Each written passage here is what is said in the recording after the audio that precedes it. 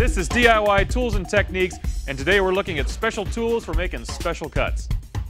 First, we'll learn pattern routing using a pneumatic pin router.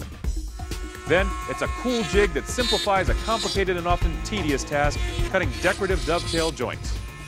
Later, a great handheld wet saw. It simplifies cutting tile on the job site. And finally, a look at the industrial strength tools used to cut and shape granite countertops. It's really like a big aerator. It will level and grade and regrade, and it will break up any dirt clods that you have.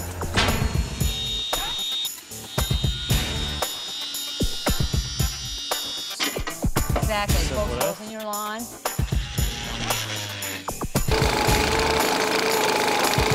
Structural mortise and tenon joint because it does hold the structure together nicely.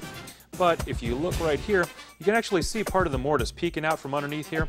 If this is an attractive piece, we want to make sure that that's not visible. So, cut both cheeks and the shoulders here, and this way when it slips into the mortise, the tenon's right in there. It's completely hidden from view. It's a typical router that we've all had for many years, except it's computer driven. And it's a whole lot bigger. There's a vacuum system under the machine that holds the material. This prevents the piece from flying off the router once it's cut.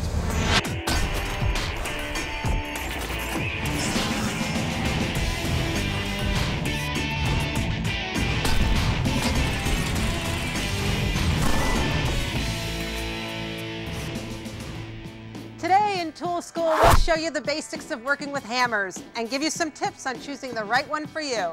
If I can reach all around it, I'll use the box end. It won't round off. Put the wrench up here and really tighten down on it. See how that nut fits right inside that jaw?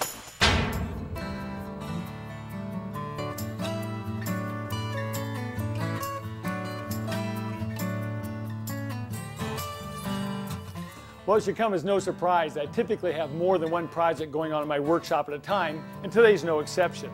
I've got two pieces of oak unfinished furniture here that I'm going to be working on today. The first one is this entertainment center that I'm going to stain using a traditional oil-based stain and finish using an oil-based polyurethane.